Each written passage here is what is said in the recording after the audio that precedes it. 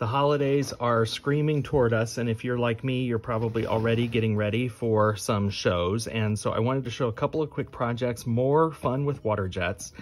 So a couple things that I'm working on that I think will be good sellers at my shows. So I had some cobalt blue, Bullseye 114, cobalt blue glass. And I also had this winter collage glass. So it's white and it's got some clear streamers and some, it's clear with clear streamers and some white confetti in here. And so I thought that that would look cool on the cobalt, although in my past experience, this white confetti that's in here tends to kind of blow out a little bit in a full fuse.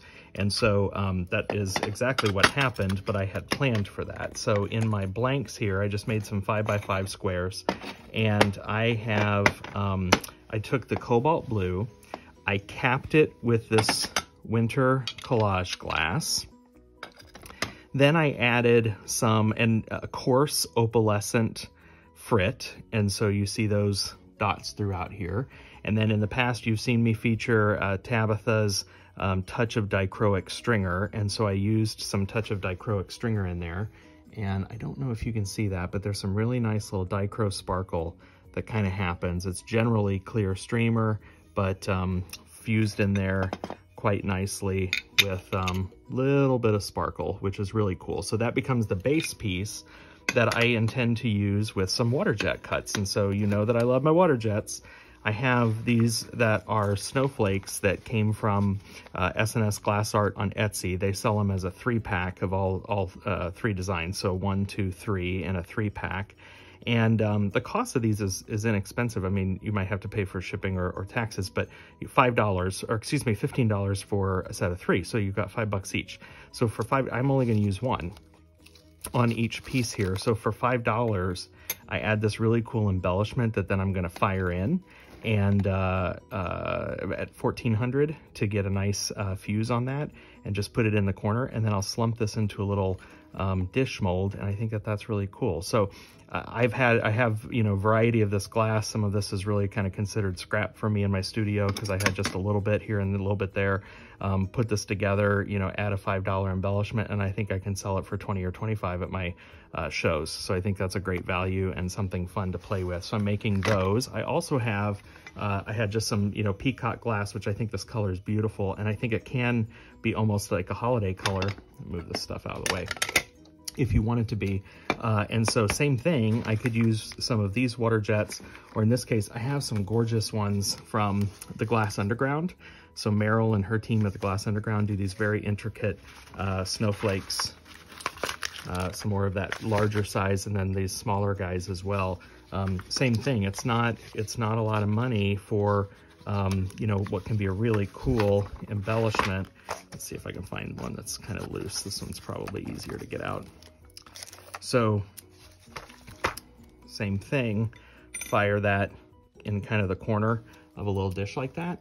And sorry for the glare, there's a lot of glare here. But I think so I fired my blank. It was, you know, 3 millimeters of Tecta and 3 millimeters of peacock, and you know, can add that embellishment on there on a light contour fuse, and have a nice little dish that then I slump, and it's a good seller for the holidays. So, you know, very affordable way to approach that. So I'm going to do that. I'm going to get all my glass cleaned up. I'm going to add some snowflakes to these. I'm going to fire them, and then I'll show you what they look like. And here we are. Perfect little fuses on these guys. I think that they're a lot of fun. These white ones, again, were from SS Glass Art, and I like all 3. I wanted to try all 3 just to see what they look like. I like them. I don't know that I'll sell this as a set. I'll probably sell these individually, but I like them. And then these are the 2 that I used from the Glass Underground, and I believe these were translucent white. If I don't, she has a variety of colors available. I think that these were translucent white, but I think they're awesome. So now all of these will be slumped in some molds, and I'll show you what they look like when I'm done. All right, here they are, my little blue dishes with the dichroic sparkle. I just slumped these in a little square slumper, and I think they look great. I'm real pleased with them. I think I like the texture that you get with, I only fired these on at 1400, and it keeps the definition but gives you some really nice texture on there. Here's one of the ones on Peacock. I haven't slumped the other one, but there you go. Super easy, little square slumpers. I mean, this is not a lot of glass. This one I think is about 6 by 6. These are 5 by 5. You know, I just cut them, you know, kind of whatever I have. I'll measure it out and say, I can get 3 of these, you know, 5 by 5s out of this. So not a lot of glass. Even this dichroic stringer, a little bit goes a long way. You know, a little $5 embellishment and or less. And I'll sell these for $20 or $25 a piece at the show, and I think they'll do really well. So hope you liked this idea. Check in the video notes for the links that to the suppliers where I get my embellishments. I use COE 90, and then firing schedules are always in there as well. Thank you very much. Subscribe for more. I've got more coming. Bye-bye.